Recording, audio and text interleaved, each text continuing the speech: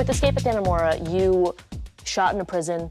You were there, surrounded by people who were living this life.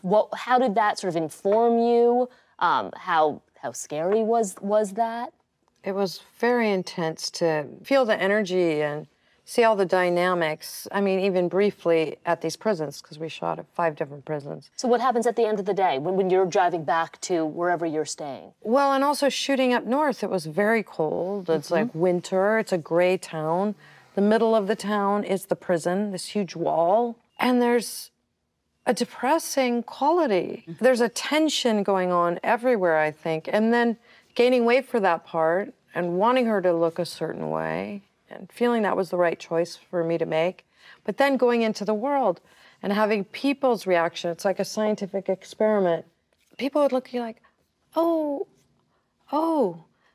I used to love you. Yeah, are you still acting? Oh my gosh. Or people just wouldn't really even, and in the life I was living, the way people perceived me was as an invisible person. Like, oh, you're just kind of a matronly, dumpy, middle-aged lady, so you just don't exist or something in the world. I'm uptight. I'm not comfortable. I take baths in the dark. I'm always been modest since I was a little girl, changed behind a chair. But I really wanted to do these love scenes. Like, I'm gonna gain a bunch of weight, and my boobs are gonna be giant, and my stomach, and no, I'm not. Actually, this is the first love scene. I'm not wearing any body makeup. I don't care that you have real sunlight and it's high def and or whatever, you know. This is all a nightmare, but not really, because I really want to say, who's allowed to be sexual now in this culture? When are women allowed to be sexual? What body type do we have to have?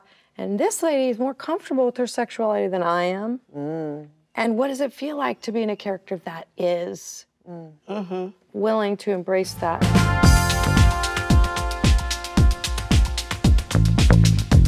I want to touch on the act really quickly. I believe I heard you say this is one where your children said, "Ooh, don't take this, don't take this role."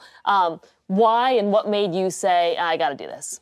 Well, it's based on this story of Dee Dee and Gypsy Blanchard, and Dee Dee has Munchausen by proxy, so she's having her daughter treated for all these medical conditions she doesn't have. So I told my kids, oh, you know, I might do this story. It's about Dee Dee and Gypsy Blanchard, and they'd both seen the documentary. No, don't do it. Mom, don't do it, please.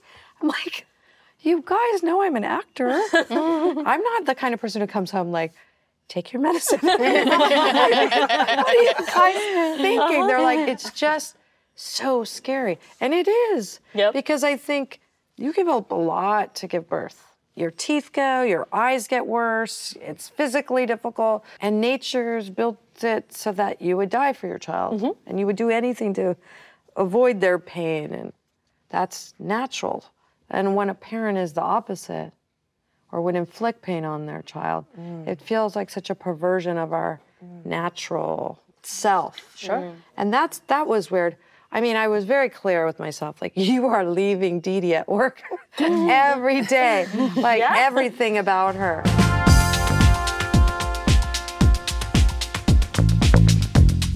I'm definitely seeing also a lot more women on the set.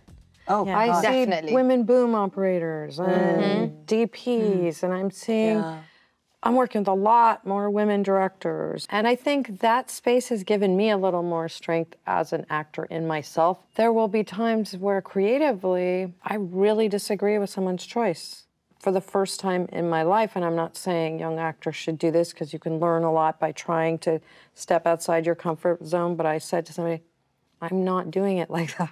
And because of this and this and this and this, and I had tons of reasons, and the scene before and the scene after and this is the choice that I made. It's a conscious choice. No, I don't want to hear, we'll shoot it both ways.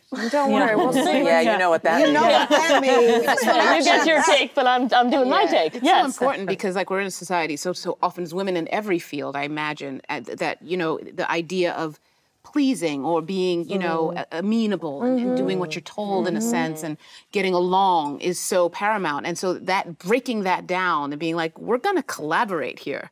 This is going to be about the fact that I'm here as a whole artist and we're collaborating. I'm not just obeying. But I mean, I collaborate. I don't not listen, but sometimes there are things that are very clear to me, and I want that respected. I think that's the place that we're going.